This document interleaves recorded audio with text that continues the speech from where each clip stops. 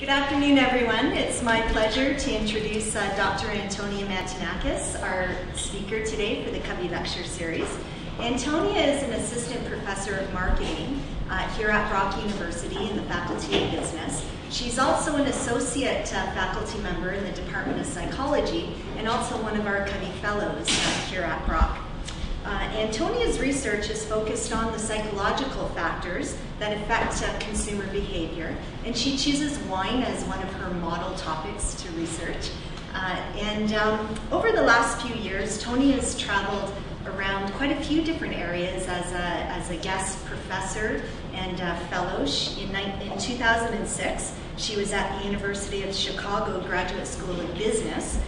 In 2007, a visiting professor at Thammasat University in Bangkok, in Thailand, and last year she was at Columbia School of Business in Manhattan. The research that Antonia carries out, she actually does at our second facility, that's part of CCOVI, at the Consumer Perception and Cognition Laboratory just down the hill. And she also carries out research in collaboration with Isabelle Lechev, one of the researchers at Vineland Research and Innovation Center. So with that, Antonia, I'll pass it off to you. Thank you. Thanks for the lovely introduction. Let me just make sure. All right. Okay, thanks to everybody for being here today, coming out in the rain, trekking out here. I see a lot of you are all wet, so I hope that I hope you dry off in a moment and can enjoy the talk. The first thing I'd like to do is ask you, because I know that everybody's here today from, some of you are students, some of you are winery owners, some of you are coming from the LCBO. And I'd just like you to take a moment and think about, from a consumer standpoint, what some choices are that your consumers make. So just take a moment and think about it. And you can, if you're a student, you might actually want to think about this from the perspective of the consumer as well. You can think of, when was the last time I bought a bottle of wine, for example. And so, think about what some of the decisions you had to make, as a consumer. Or, again, what some of the decisions your consumers have to make. So just think about that for a second. The last time you bought a bottle of wine, or you were in a restaurant, and you had, as a consumer, you had to make a decision, okay? So some of the things that you probably thought about are things like this.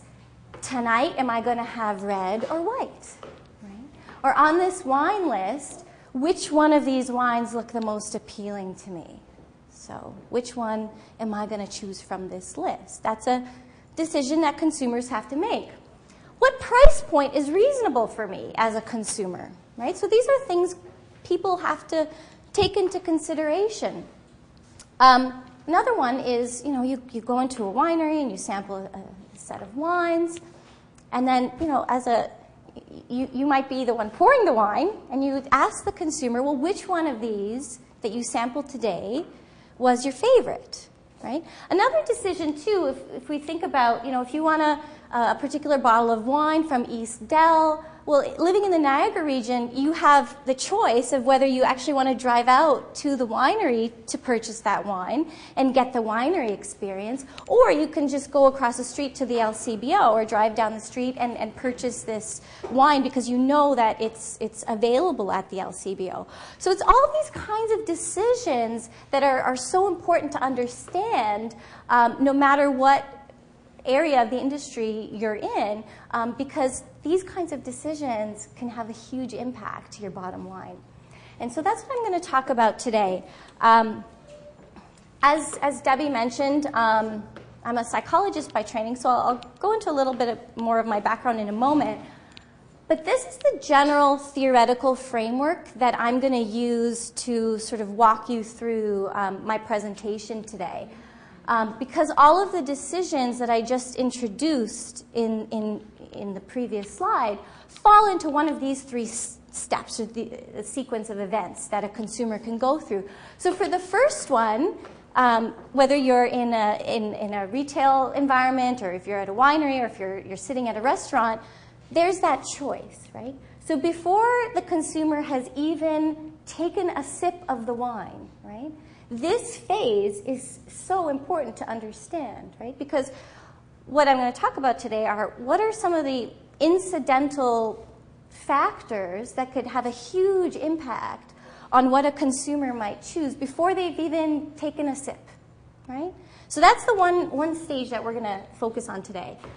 Then is the next step, which is the consumption experience. So what are some of the incidental contextual factors or contextual variables that can influence a person's perception of the actual taste of that wine, right?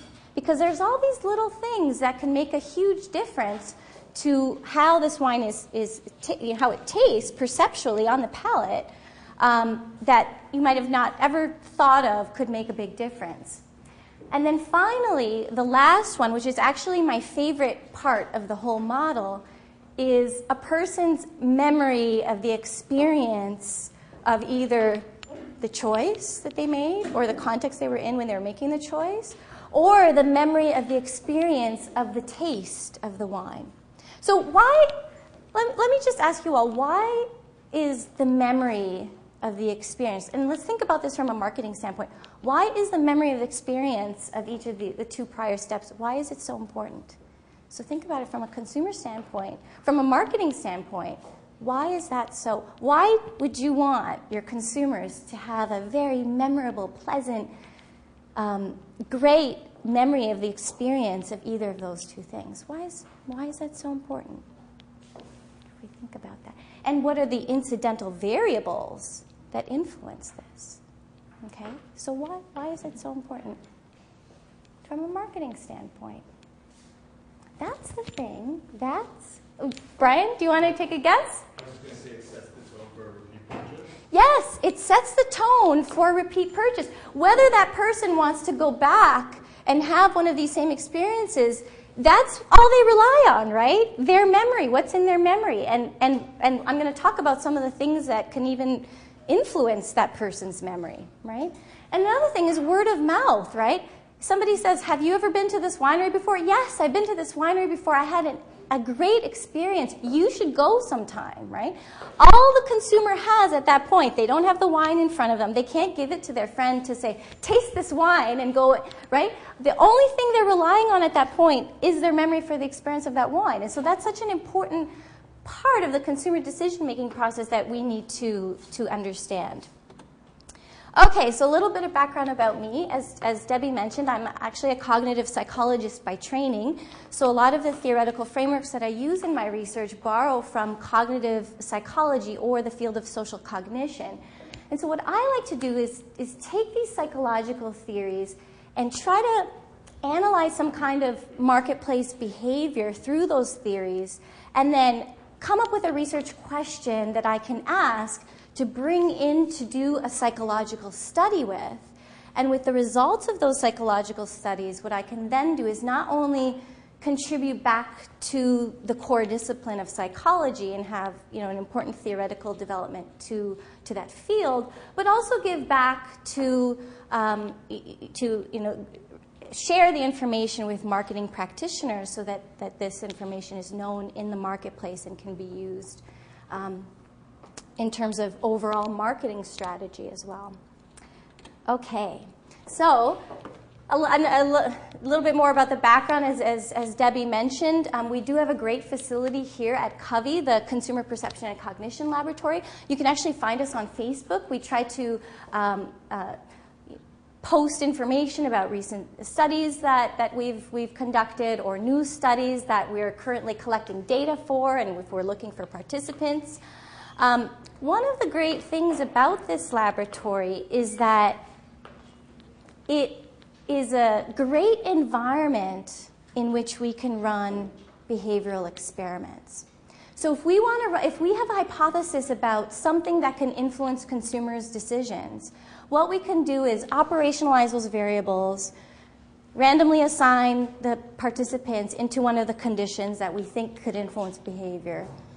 And because we're controlling for everything else, we're controlling for the kind of wine or whatever other contextual things, we're controlling for all of that, we know that any results we find are a direct consequence of the variables that we've manipulated as opposed to some confounding irrelevant factors. And so we know that the dependent measures that we have are a direct result of what we've manipulated. So that's the advantage of having a facility like this where we can do these kinds of controlled experiments. And this facility actually can be used for focus group research, or it could be used for surveys or other research methods, but my research uses primarily experiments.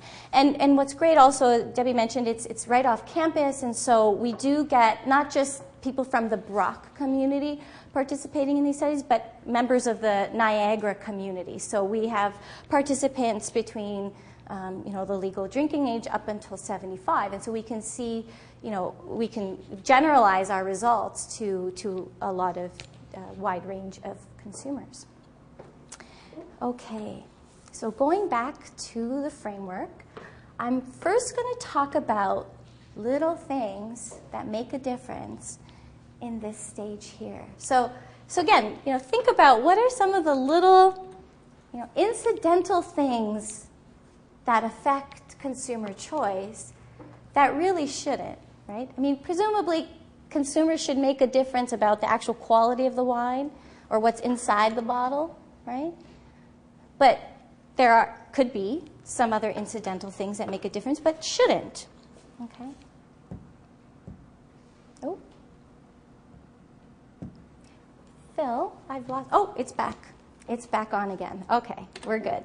Okay, so what I'd like you to do now is I'd like you to take a look at these labels here that I have on, and I'd like you to just think for a moment about which one of the two wines you would choose if you were in a store. This is the choice, the one on the left or the one on the right, okay? The one on the left or the one on the right. One of them was a label for a German wine. One of them was a label for a French wine. Imagine you're at the LCBO, the product consultant gives you these two wines. Which one would you choose? Okay?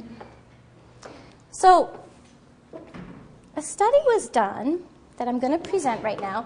And by the way, all of the studies that I'm discussing today, not all of them are studies that I've run in the lab. Some of them are studies that other people have run. So regardless of the source of the study, if you'd like to look up the original study, you can Google author, the names at the bottom. Okay, so you can keep that in mind as I go throughout the talk.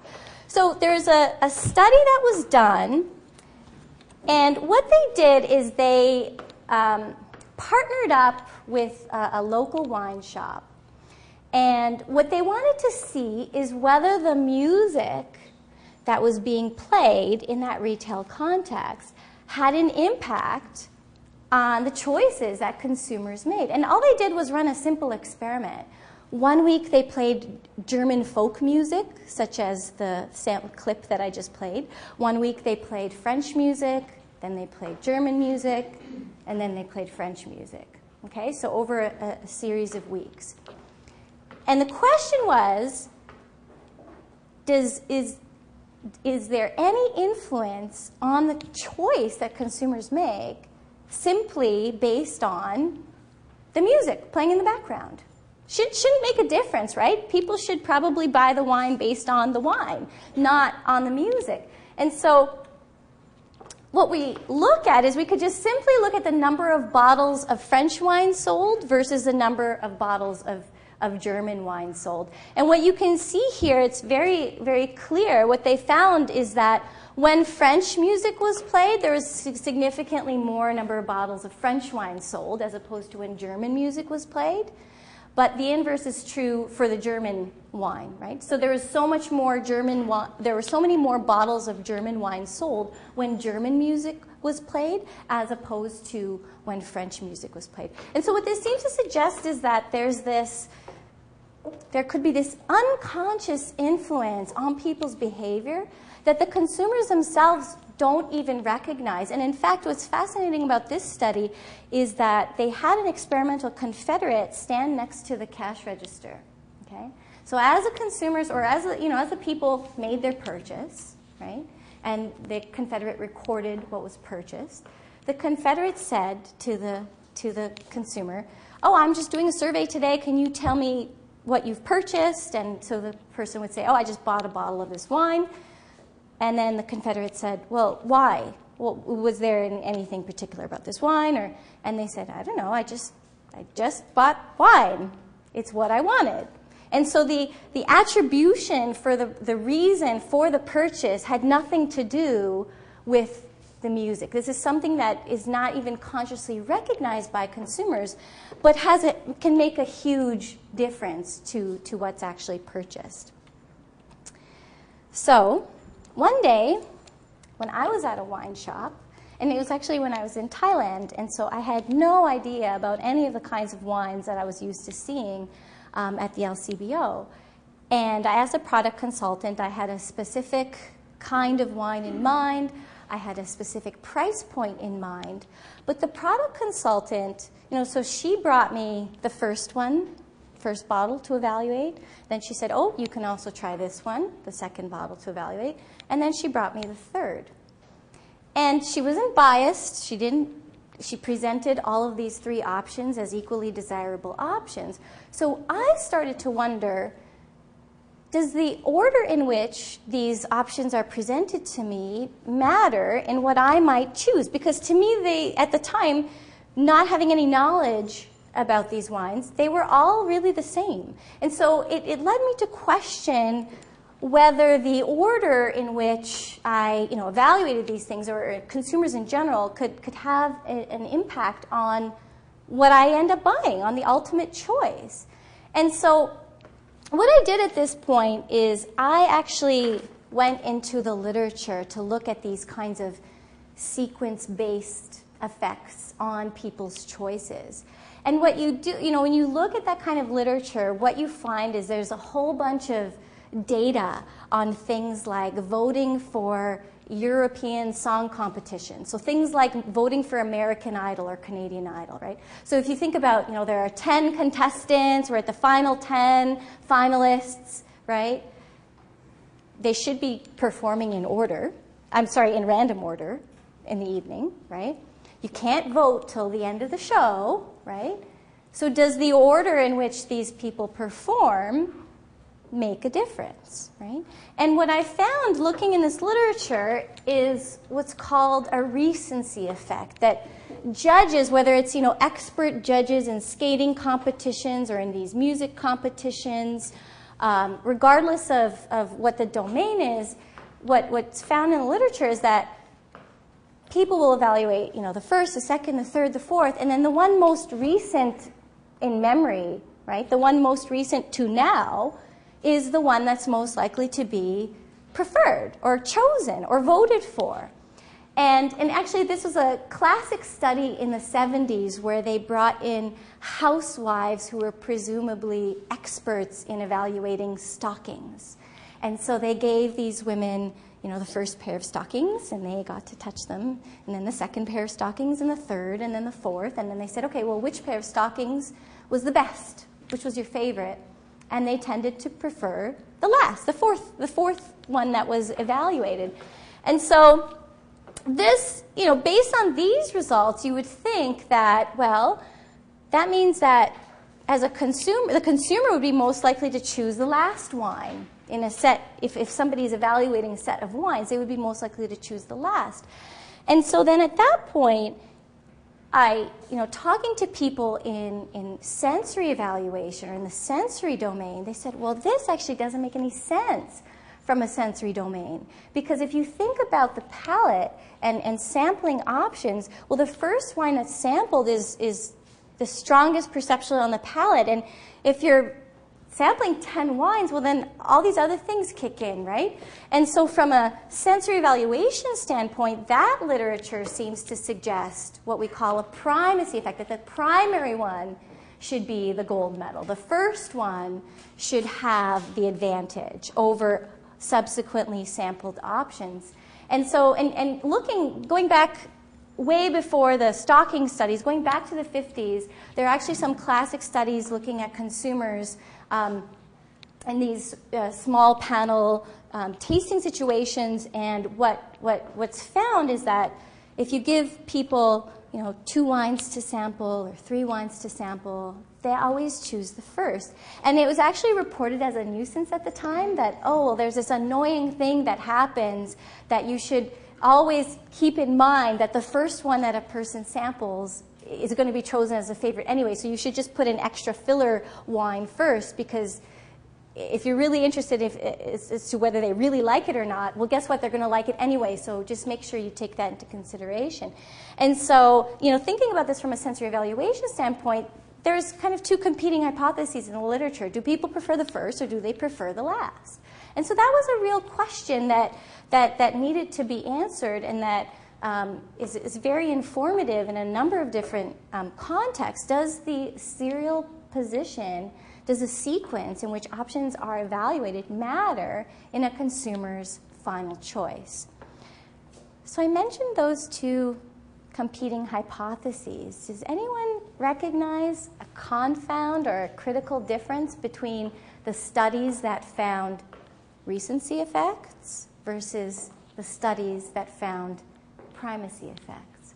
Because there's one key difference. Okay? The one key difference.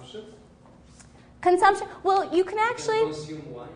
Okay, that's a good guess. But if we think about sensory evaluation being taste, touch, smell, sound, the Euro song competition, that's auditory evaluation, and then the stockings is tactile. So good guess, but that's not the difference. Any other guesses? Because there's a critical confound between these 2 sets of studies, and that is that in the previous studies done on wine, they only ever tested samples of sequence lengths of 2 wines or 3 wines, right? They always found primacy effect, right? Whereas in all the other studies that looked at stockings, or they looked at songs, or they looked at figure skating, there are always 4, 5, 6, up till 12 options, or many, many options.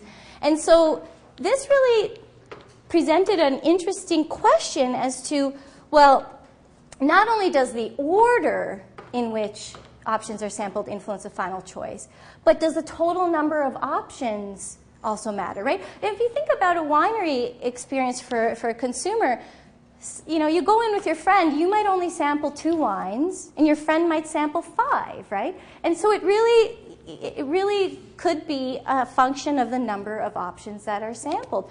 And so what we did we just ran a very simple experiment. We brought participants into the lab. We randomly assigned participants to sample either 2 wines, 3, 4, or 5 wines. Okay? And and participants sort of expected that they were in a marketing study, that they were going to be given their feedback about the taste of wine. And we told them you're going to be sampling a set of Pinot Noirs just here from the Niagara region. And all we're going to just ask you to do is sample them and then tell us at the end which one was your favorite. Kind of like in a winery, right? Where you come in and you say, well, which one of those was your favorite? Okay. The trick in this study, however, is that while participants thought they were tasting various wines of the same grape varietal, they were actually tasting the exact same wine. Okay? They just thought that they were different, but they were actually given identical 20 milliliter samples of the same wine. And just for generalizability purposes, some participants sampled a set of Rieslings, some sampled a set of Chardonnays, or what they thought was different Chardonnays, but they were actually the same Chardonnay.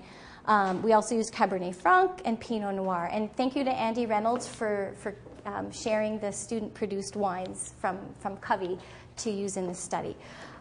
So that's how the study was done. And now here are the results. Now our critical dependent variable here is the probability with which people choose a particular wine based on the serial position. So how often do people choose the first?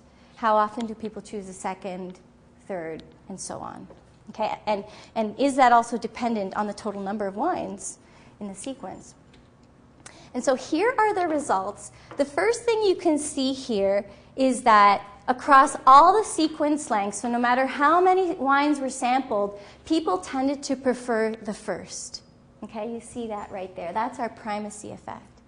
But as a sequence length gets longer to 4 or 5 options, now we start to see a recency pattern. Okay, and what's interesting about this is it's not just this simple pattern that we can take away from this result, because the question then is, well, did these people know anything about wine? Are these, what kind of consumers were these? Were they all students? Were they experts? Did they know anything? And actually, to just, I'm sure you're probably wondering, did anyone guess whether these were all the same? And the only person who guessed was a colleague of mine in marketing who came to participate in the study, and he knows that I'm a psychologist and I try to manipulate people this way. And so he was the only one out of all of the participants that we examined who guessed that, who could tell and thought that they were all the same wines. So going back to this question of expertise, well, what we wanted to know, and the question that's asked is, well, who are these people experts or are they low-knowledge consumers? And so what we did is we gave participants an additional questionnaire, and it's a standard measure of expertise where we can actually separate participants out into a high knowledge group versus a low knowledge group. And these are the kinds of questions that are asked. And typically, somebody who gets all of these questions correct, they know about wine. And people who don't, and they're just the casual consumer, they don't get these questions correct.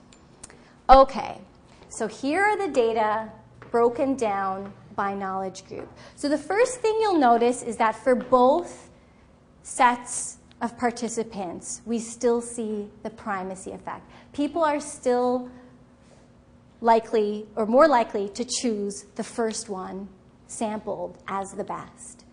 But for high knowledge consumers, especially for the longer sequence lengths, especially with 4 options or 5 options, right? Now that's where we see the recency pattern emerge. And so just to explain why this is, and I'm sure that you probably have your own ideas about the difference between the cognitive mechanisms involved for the low knowledge consumer versus the high knowledge consumer.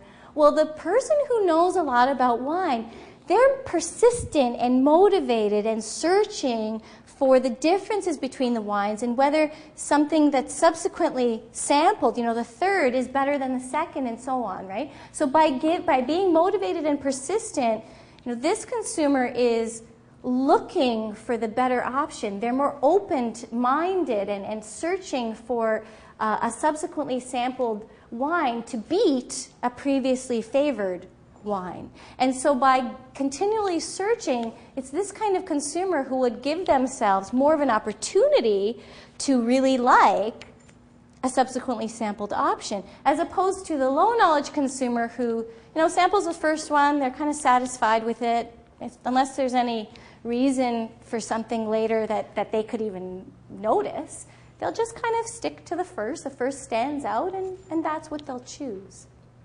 Okay, so taken together, the takeaway from this study on one of the factors, one of the little things that influence consumer choice, is that there's always an advantage for the first wine sampled, always. So whether it's a low knowledge consumer or a high knowledge consumer, we'll always see a primacy effect for the first. However, if it's a high knowledge consumer and they're persistent and they're motivated and they're going to be looking, well, then save the best for last. From a sales standpoint, save the best for last, because that there's already going to be a bias for the last, because we know from this data that the high knowledge consumers are more likely to show this recency pattern as opposed to the low knowledge. Okay? All right. So now I want to talk about some of the little things that influence a consumer's experience of the taste of wine. Maybe how they describe it, how they rate the attributes or the characteristics of the wine. What are some of the incidental things? And you can probably think back to the beginning of the talk when we were discussing what some of these things are and have your own hypotheses about what you think would influence a person's experience of the taste of wine. Okay? So here's a classic study that was done when participants were given an identical white wine, okay, a glass of white wine, and in the experiment they either played upbeat, fast, energetic music or they played Tchaikovsky. Well, what was found is that the participants in the study rated the wine or the characteristics of the wine using descriptive words more, similar or in line with the kind of music that was being played. So when Tchaikovsky was played, the wine was rated as more subtle and refined. Okay, and so what this seems to suggest is that the taste and the experience of the wine can also be influenced by these incidental things, similar to how they influence a consumer's initial choice.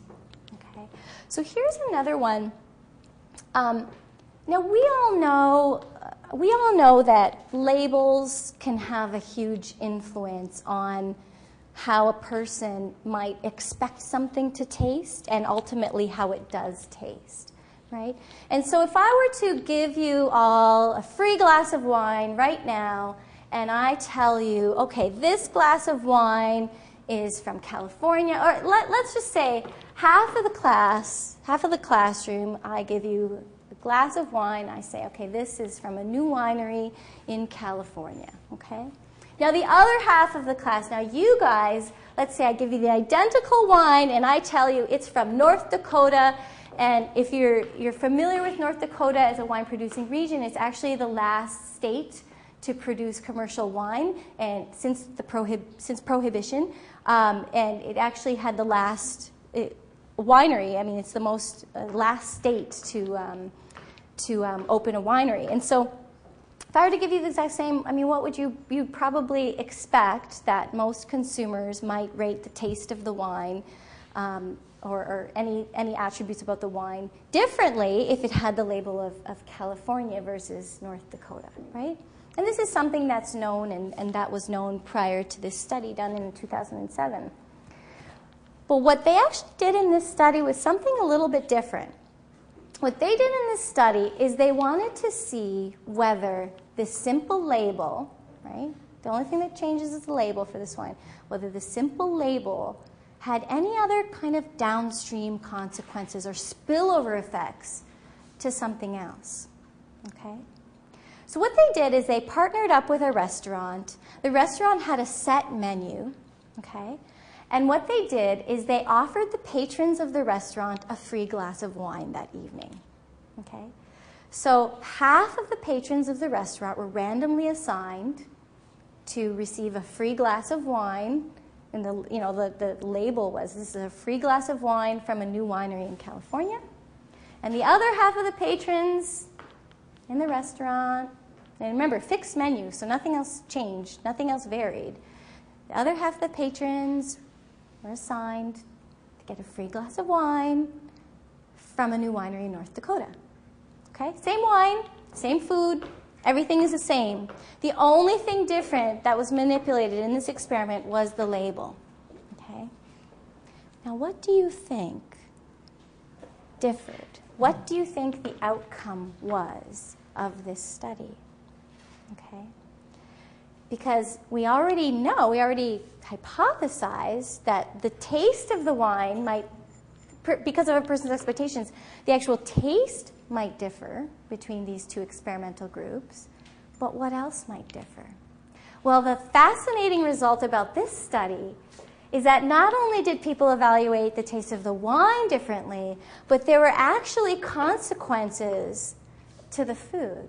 So the patrons in the restaurant who received the California label, they rated the food as being higher quality. They actually ate more food. So what they did in this experiment is when the people finished eating, they brought the plates back and they wanted to see which group had less food left on the plate. And actually the group that had the California label, they actually ate more food. Okay? Very surprising, right? This kind of spillover effect is very surprising that it could go so far. They also stayed in the restaurant longer because they actually timed how long the patrons stayed in the restaurant. And not only that, they were more likely, when asked, to make a return reservation than the group that got the label of North Dakota. And so this is something that's so simple and so little, but can have a huge impact on the restaurant's bottom line. Okay. Does anyone know what the field of neuroeconomics is? What's the field of the discipline of neuroeconomics? Anyone know? So we all know what economics is, right? So neuroeconomics. So what about neuroscience? What's neuroscience? The study of what?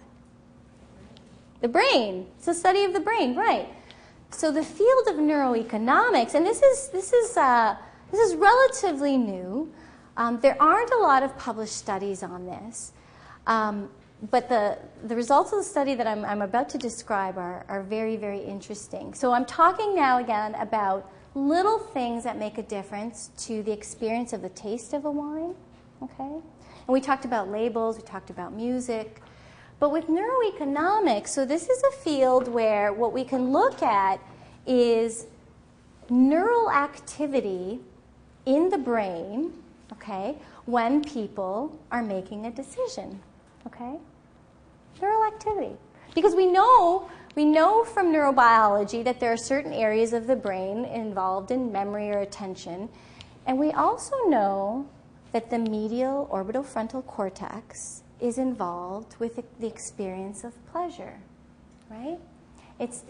We have more blood flow, more blood, the level of the blood oxygen activity level in the medial orbitofrontal cortex is high when people are sensing a lot of pleasure. We know that from neuroscience.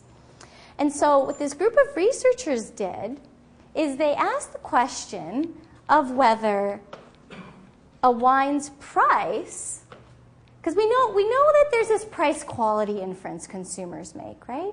We know that if a bottle of wine is $39 versus $12, and there's nothing else that the consumer knows about the wine other than the price, right? They will probably infer the quality of the wine based on that cue, because that's the only available cue they'll have to use, right? And we think back to a wine list, right? And so, for the average consumer who maybe doesn't recognize the names of the vineyards or the brand names of the wine, what they'll look at is the price column, right?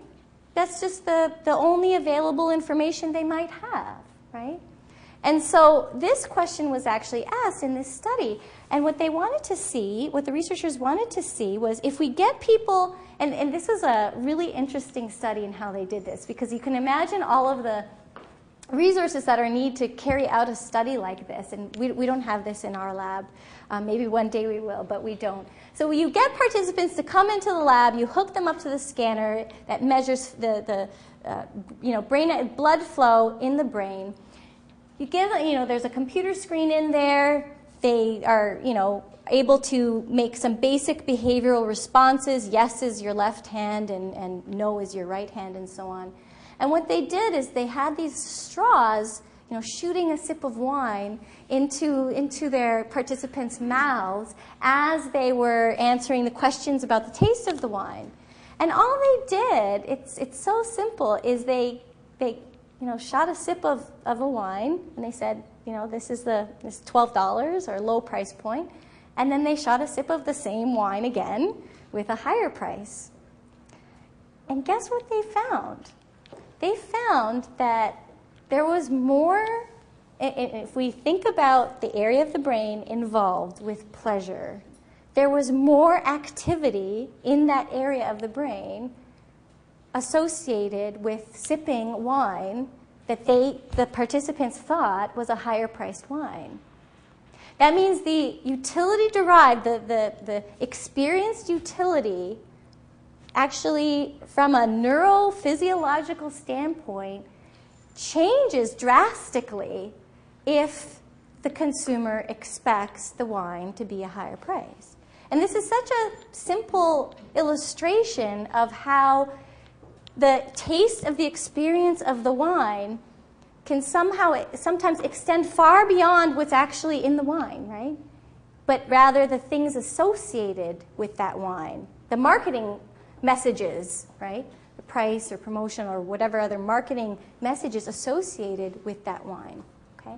So going back to looking at these factors that are sort of incidental to the experience of the taste of the wine, I was at, I always do I always get the Discovery Pass during the wine festival, and I always go around to all the wineries and see what's going on and what's new and exciting. And one day when I was at a winery during the wine festival a couple years ago, and I went with a partner, and I remember it was like a little game that they were playing. So you sample the first Chardonnay, and then you answer these little questions, and then your partner does the same with maybe the same wine or a different wine, and you kind of see your responses, and then you see ultimately how you evaluate this wine and so on. And I remember at that time, I was looking at the questions that were asked, and I guess at the time I didn't know the winery owner or anything. I didn't ask, they were really busy, but I kind of wondered whether the format of the questions or the way in which the question was asked might influence me. So I was thinking like a psychologist. And so I started to wonder whether, if you ask a question to someone and then that person responds to your question, does the way in which the question asked or even the response format influence how that person experiences the thing that they're answering the question about? In this case, it was wine, right? Does the fact that they're asking me this little questionnaire change my interpretation of the taste of this wine? Because if it does, wow, that's such a simple thing that can be done at a winery. And also, it's such a simple thing that the winery owners are doing that they don't have any clue as to, what the consequences are, right? So that was the question here, and that's something that we've been investigating in the lab. And I'll tell you what this reminded me of. This is a classic study done. There was a classic study that was done in psychology that looked at this kind of question, that asked whether something as simple as the numerical values on a rating scale could influence a person's perception of something and later on their overall evaluation of something or their remembered experience of something. So let me just ask you, now this study was done in the 90s, and so what they did is they asked about a public figure, so Prime Minister Tony Blair, okay? So let me just think about for a moment, how intelligent is Tony Blair? Just think about that for a moment. Now let's say that this side of the classroom, I randomly assign you to answer that question, how intelligent is Tony Blair, on a numerical scale like this. Okay, so you answer the question on a 0 to 10 scale. Whereas for the people on this side of the room, let's say I asked you that exact same question, I give you the same number of points, except the numerical values I give you are -5 to +5. Okay? Something very simple, arbitrary. Well, what they found in this study that is a little bit counterintuitive is that when you think about the person's interpretation of these numerical values on the scale, well, the people in the unipolar group, okay, the people who are evaluating these attributes or this characteristic of Tony Blair from a 0 to 10 scale, well, they'll interpret this question in a certain way, where a 0 in this case indicates the absence of the trait in question, right?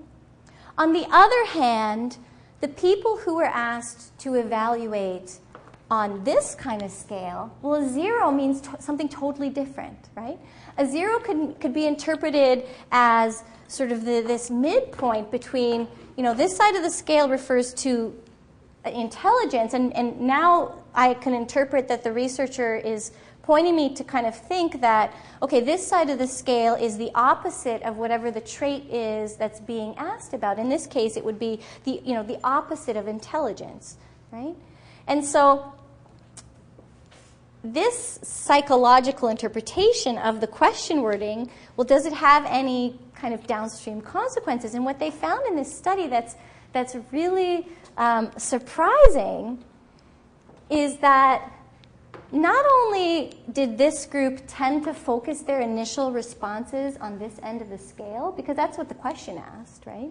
Not only did they focus on this end of the scale, but later on, so if you ask people 5 minutes later, okay, overall, how do you rate Tony Blair? So overall, how would you describe him? How would you rate him? And let's say that now we gave a blank, scale with no numbers on it, and you just sort of mark on that line what your overall evaluation is of Tony Blair. Well, somehow this group of participants had a higher overall evaluation about Tony Blair than this group. And so this suggests that the simple numerical values on a rating scale can have a huge impact on how somebody will remember what it is they're evaluating. And so going back to sensory evaluation for a moment and thinking about things from a sensory evaluation standpoint, the question is, can this apply, right? Can this apply to tastes and experiences in that domain?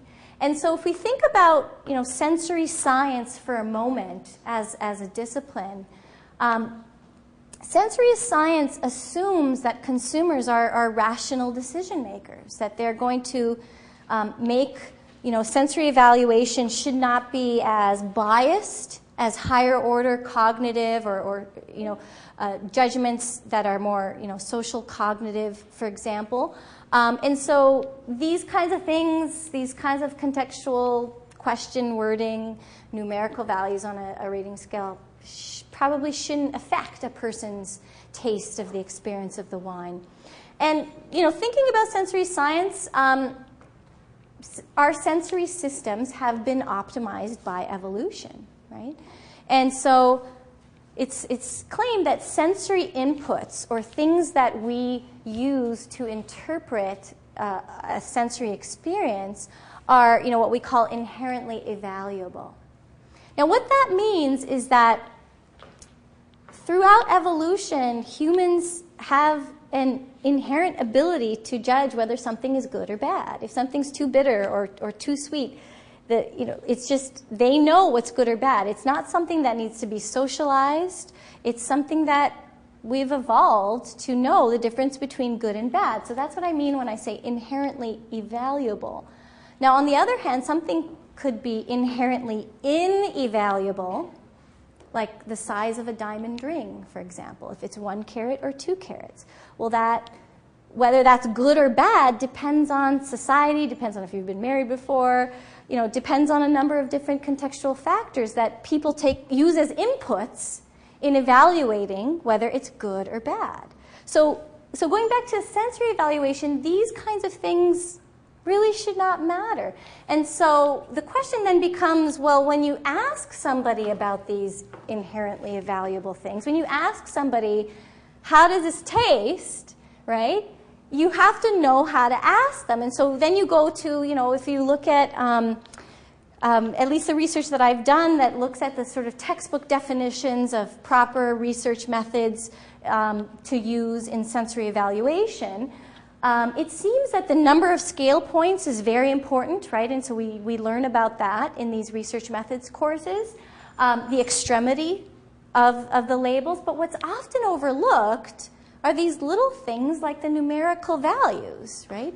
And so if we were to look at these kinds of things and having an impact on the person's experience of the taste of the wine, and let's say they do have an impact, well, this is something that is maybe being used and nobody knows that it's having an impact on the consumer's final decision or their final report of the experience of the taste of the wine.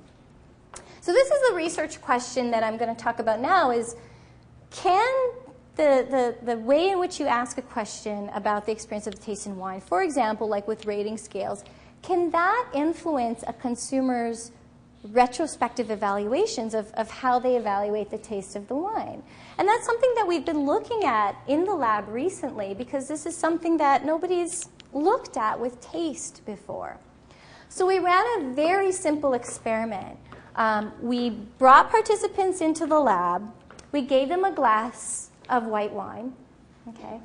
And we had the participants sample the wine, take a sip, think about it, answer some questions. And they rated the wine on 4 attributes, okay? Freshness, complexity, fruitiness, and crispness. And just like the study I just described, we randomly assigned participants to rate those attributes on either a unipolar scale ranging from 0 to 10 or on a bipolar scale ranging from -5 to +5. Okay? So based on the results of the study I just described, we would think that because of the person's interpretation of what the researcher is asking or their own intuitive theories about what a 0 means and where they should focus and how they want to answer the question, we would expect that the people in the bipolar group, right, because these are positive attributes, right, the people in the bipolar scale would probably stick to this side of the scale, right? But now the question is, does the way in which they answer this really simple question about these attributes have any kind of downstream consequences to how much they evaluate the wine, maybe even how much they're willing to pay for the wine? And so that's what we did is we just waited a couple minutes, so they sampled it, and then they were kind of waiting in the lab, and then we gave them a couple questions.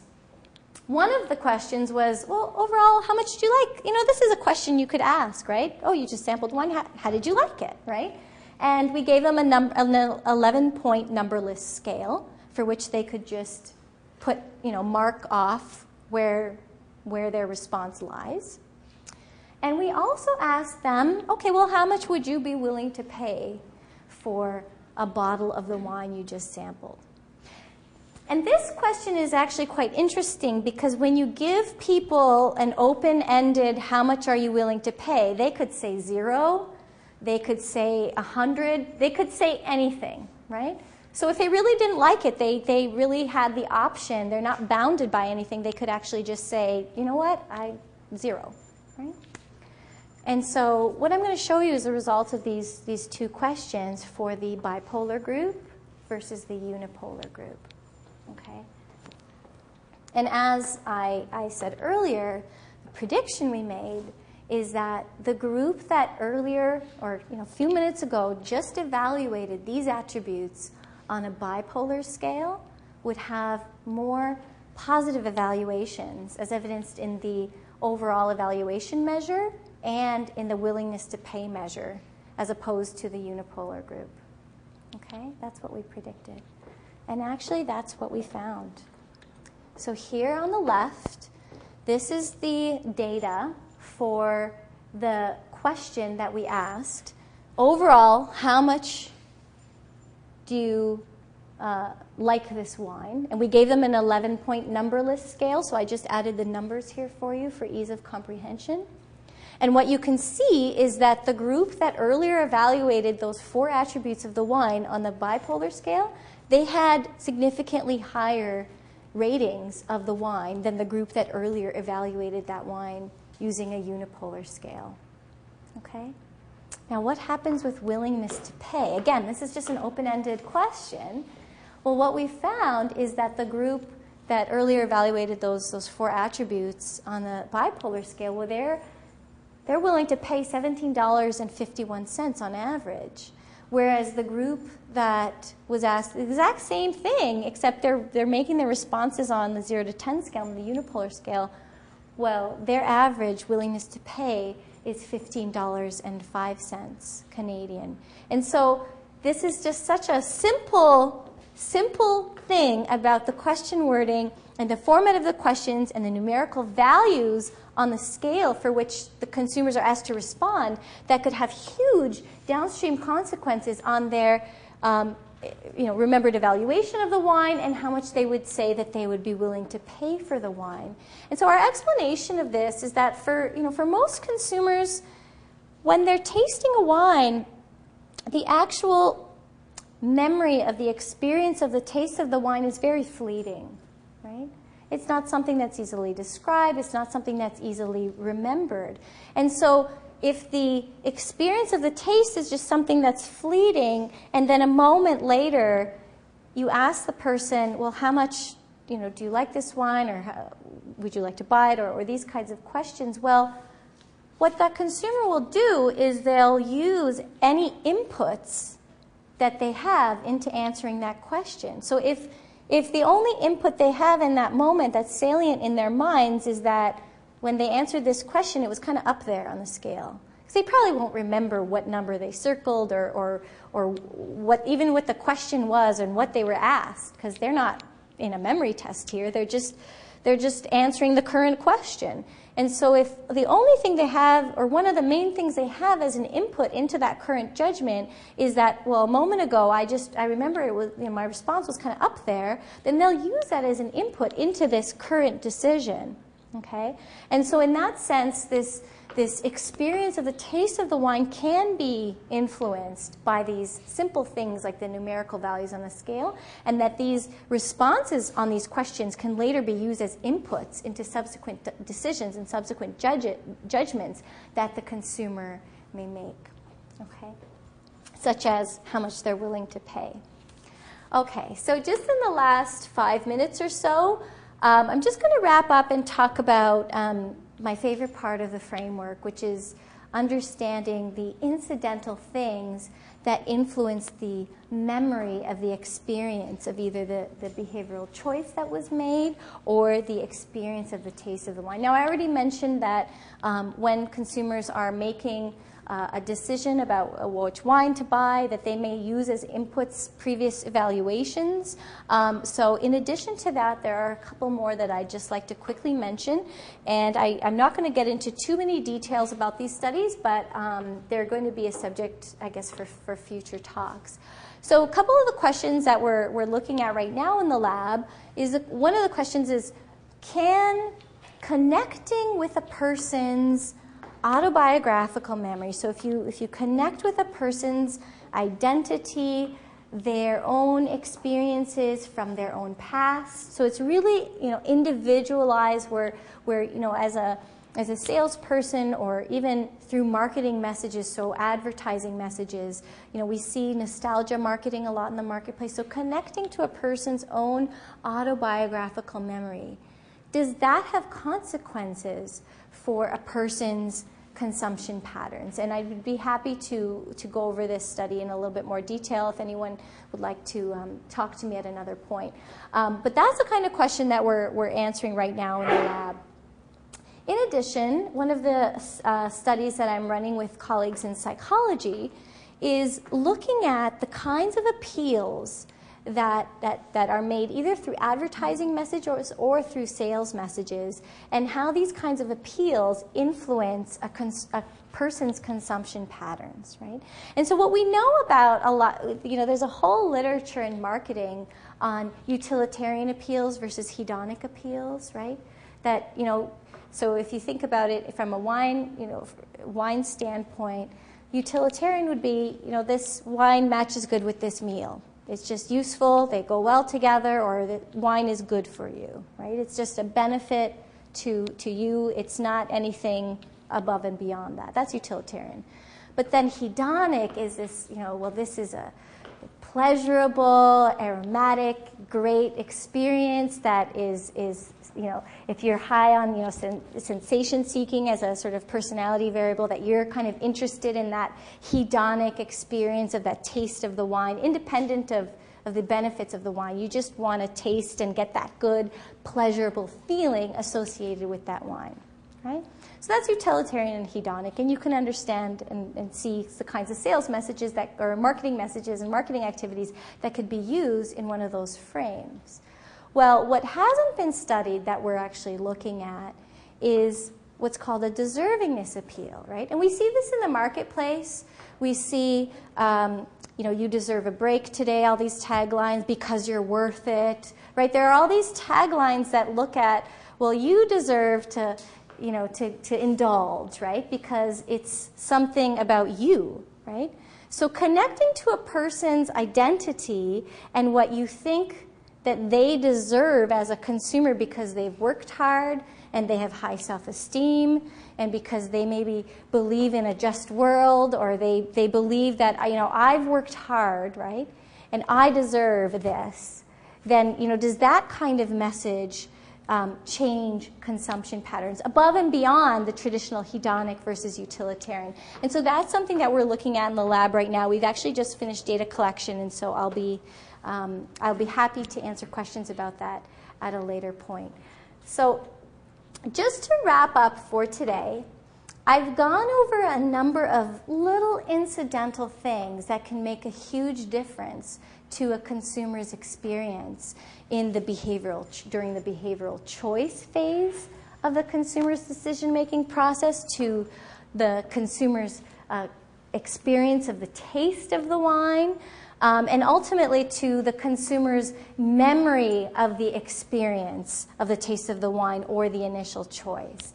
And so what I'd like you all to take away from this talk today is that, you know, if we think about all the steps in the value chain, right? So we have the grape growing and the winemaking all the way down, you know, the value chain to the ultimate consumer, right? There are so many variables that you all know that could influence the grapes, or that could influence all these different stages. But what's often overlooked, or not so much overlooked, but just not really taken into consideration because we don't know the answers, right? We don't know all the answers to what influences consumers, and that's why there is value added to doing these kinds of behavioral studies to see what are the little incidental things that can influence a consumer's decision-making process, which can ultimately have a huge impact on your bottom line. So I hope that's what you've all taken away today from my study. Thank you all to everybody who contributed to this research. Thank you all for being here today, and thanks to everybody watching online. And I would be happy at this point to take any questions you have about any of this research. How did you choose the order of wines tasted? And do you feel the order, sweetness, body of wine may have also had an effect? Okay, so can we do the first? Let me repeat the first question first. So can you actually repeat it? The first question. How did you choose the order of wines tasted? How did I choose the order of wines tasted? Well, that question. So we actually presented the same wine. So we wanted to see whether order had an effect on the person's ultimate choice, but to make sure that that question was answered properly and that it's not a function of something else, we actually just presented the same wine. So participants thought that they were different Chardonnays, for example, but they were actually the same Chardonnay in sequence position 1, in position 2, position 3, and so on. So that's, and I think, so the second question, and that leads into the second question. So can you just repeat, because And do you feel the order, sweetness, body of wine may have also had an effect? So is that assuming that the wines are all the same or that they're all different? Because presumably when you go into a tasting room, you taste wines in a particular order based on the sweetness levels, right? And so we know that should probably influence consumers. So we wanted to hold that all constant. So we wanted to make sure that the results that we found, right, that the primacy or recency effects that we found were not a function of the particular kind of wine in a particular serial position. We wanted to make sure that the result we found was a function of the actual serial position. Okay? Is there a follow-up question?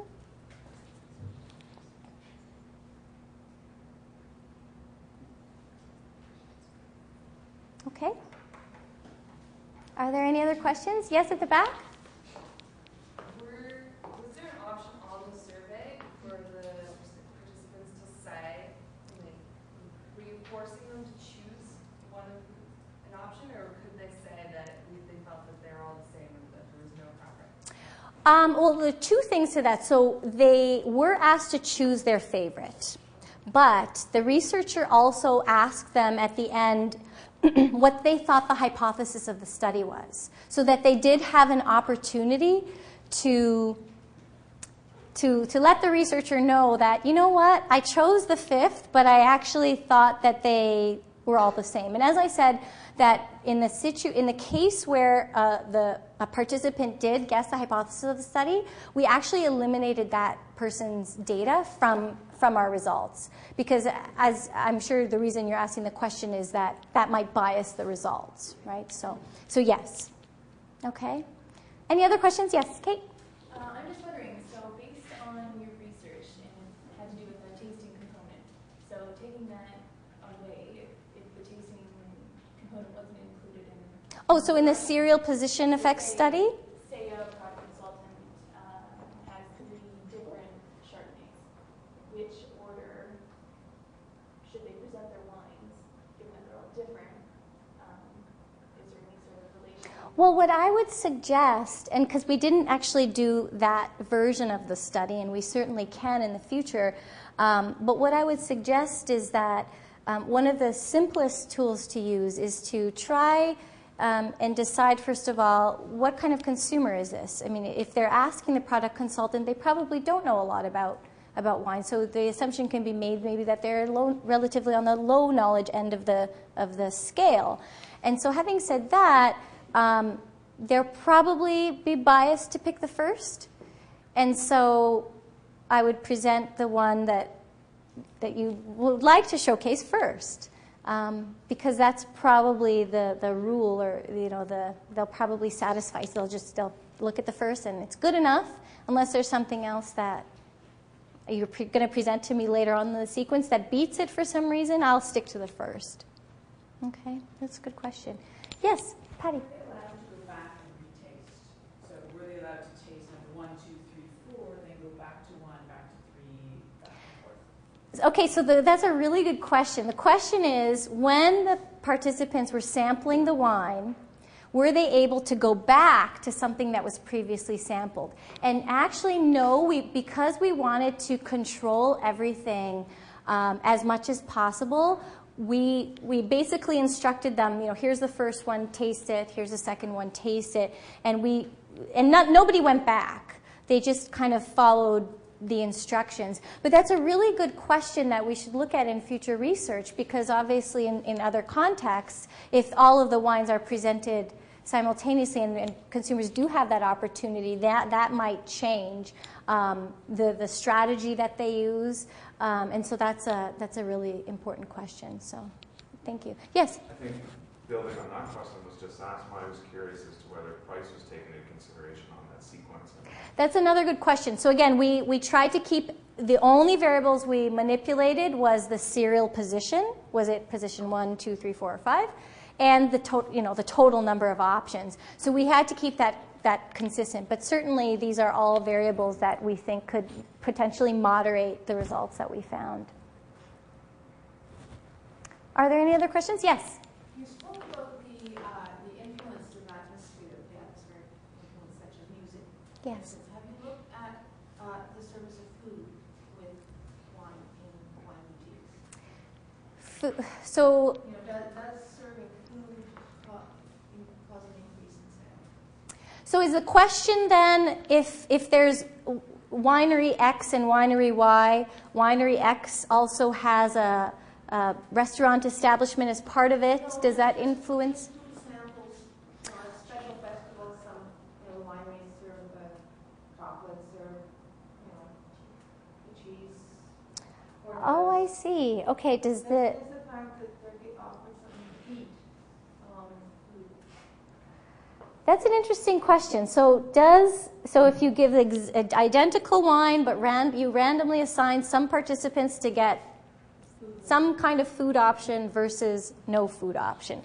I don't know if anyone's actually run that particular study, but I would imagine that it would be a similar result to what the California, North Dakota study showed, that there's going to be this kind of spillover effect to the wine because of these other things that people might associate with the quality of the wine, and they may even interpret the quality as better or higher. It could be. But that's a really good question that I'm not sure. I think it's been done in other, not necessarily with wine. Just in regular retail. Mm-hmm. There's a little sample of something nearby. Right. There's certainly a lot of literature in marketing that looks at sampling and giving consumers an opportunity to form an evaluation in that sense in sort of non-wine related studies. So definitely hypotheses could be derived from those studies. Are there any other questions at this point? Please join me in thanking Antonia for Thank you. a wonderful afternoon. Thank you. We have just a small token of our appreciation for your time and sharing your expertise with us. Thank you. Thanks a lot. Thank you all for being here.